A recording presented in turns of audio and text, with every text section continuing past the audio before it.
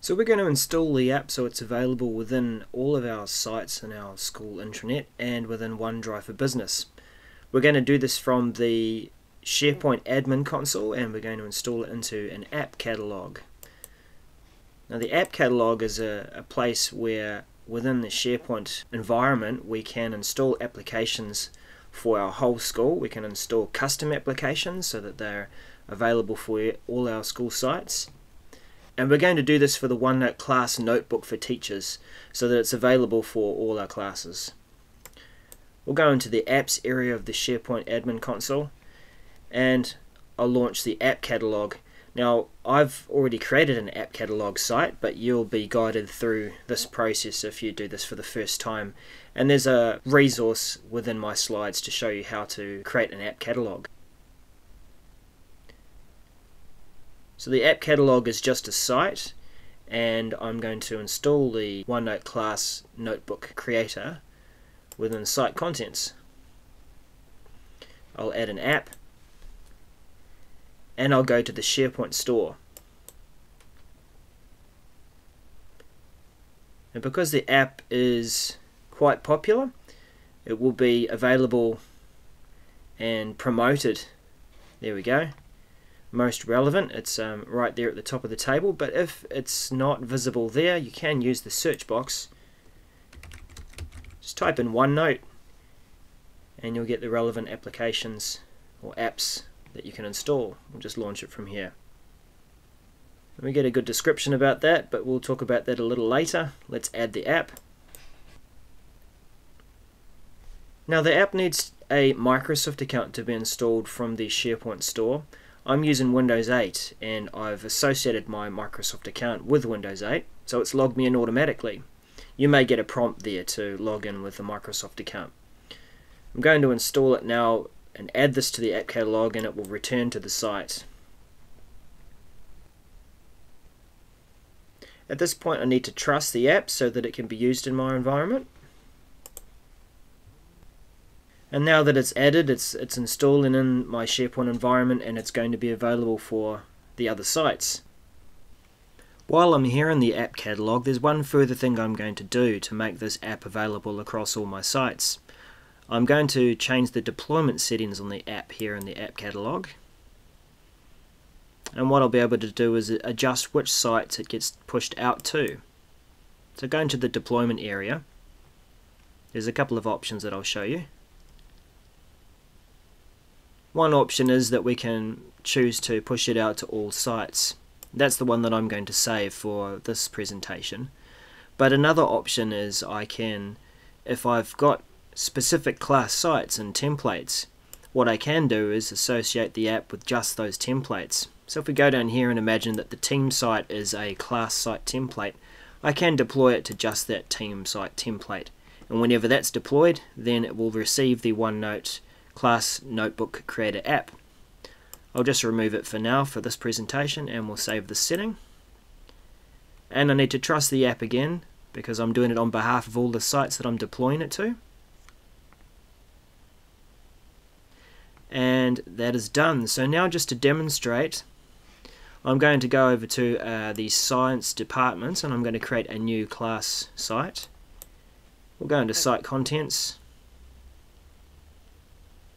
And what you'll see there now already is that the app has been pushed out to the science department.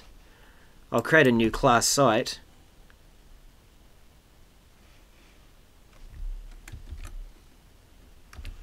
Year 9 Science.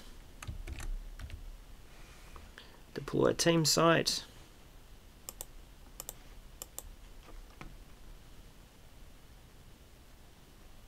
And once the site's created, we'll go to site contents and you'll see the app available there for a teacher to simply run and start creating a notebook.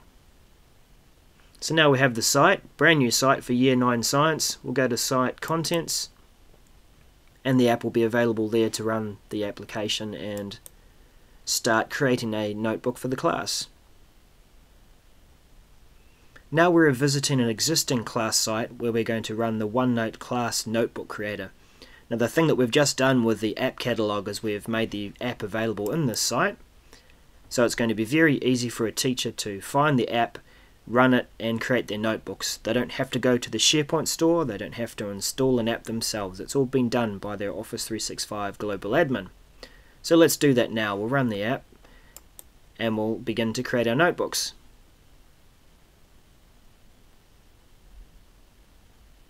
So now I've got 3 things that I can do with the class notebook creator. I'm going to create a class notebook. After I've done that, I could add additional students and I could view existing notebooks. I'll create my class notebook for Year 10 Science.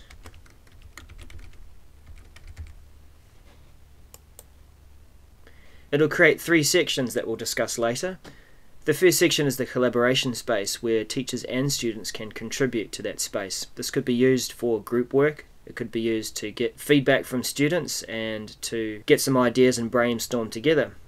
The second section is the content library, where a teacher might publish content but not want students to interact or to add to that content. However, students could take some of that content and put it into their own notebooks. And then there's the students' notebooks, which is a notebook in a sense within a notebook, where students will have their own space, teachers and a student can interact with it, but other students cannot see each other's notebooks. We'll add a couple of students now. We'll add Jack, and this is searching for Jack from our SharePoint users, and we'll add Elizabeth Swan. So if we needed to add a lot of students in one go, we could use a list of students and separate them using semicolons. I'll just use these 2 students for now. We've given an opportunity to select 4 of the default sections, and we can add more, and I'll just stick with the defaults for now. We get a preview now of what the notebook looks like. So this is a teacher's view, and the teacher can see both Jack and Elizabeth's sections.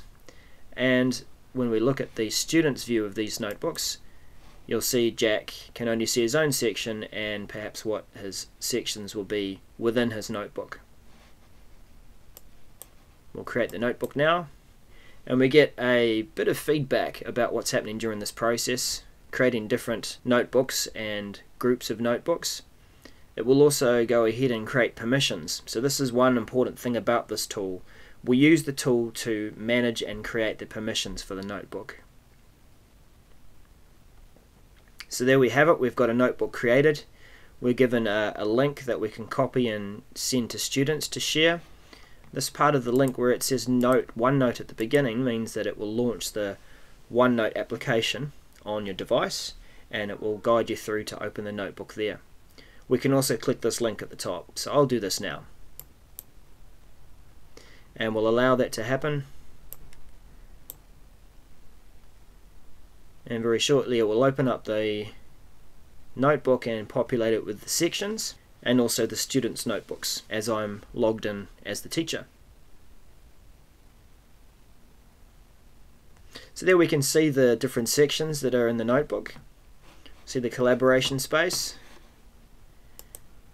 and the content library, and of course Elizabeth and Jack, their different sections.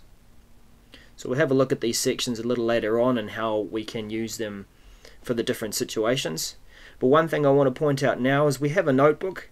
We can use it, we can connect to it via that page. So being the teacher that I've just run the tool, I can do that. But how do I share this now easily with my students? So we'll go back to our class site now. We'll go back using the tool.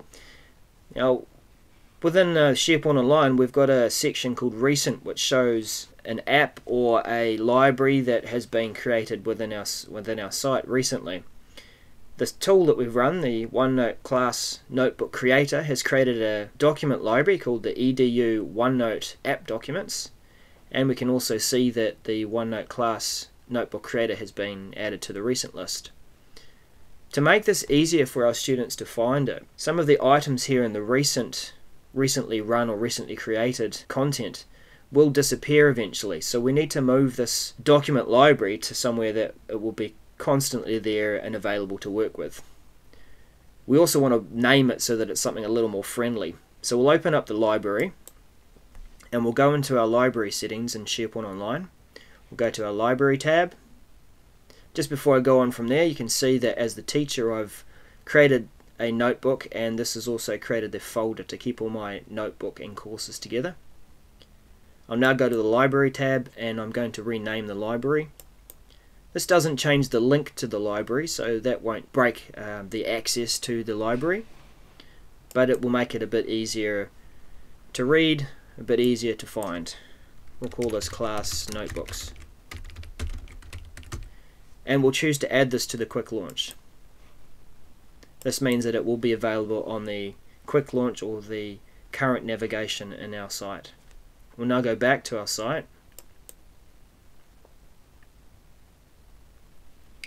and we've got it added now to the quick launch. We could move that link up a little so that it's easier to find, and save that. So maybe our class is only going to have one notebook, and we want to just make that very easy to find. We'll go into our class notebooks, and we can grab the link to that notebook by launching the notebook in OneNote Online. So here's our notebook. We'll open it in OneNote Online, and we'll grab the address from our address bar at the top of the screen. We're copying that in. We'll go back to our class.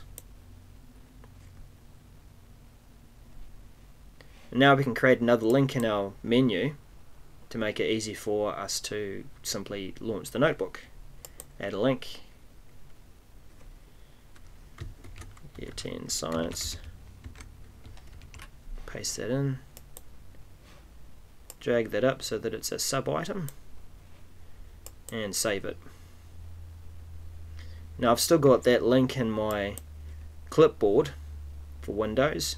I'm also going to edit the page and make this OneNote picture or icon linked so that someone may want to launch the notebook from here by clicking on the picture. And we don't need to display any text, but we'll add in the address. And I'll save the page. And now let's see how that performs. So we'll launch that. There we go. Easy to find.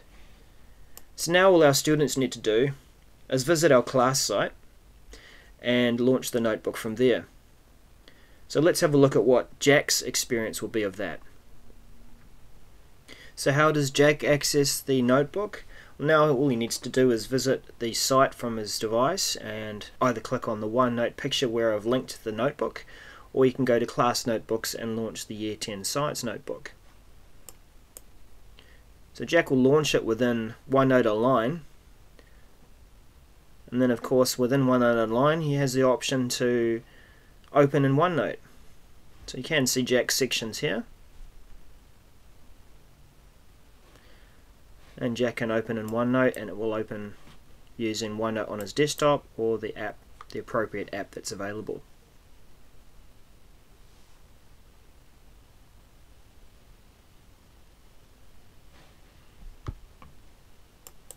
Now if we go up, we can see Jack has access to the collaboration space, the content library, and his own section.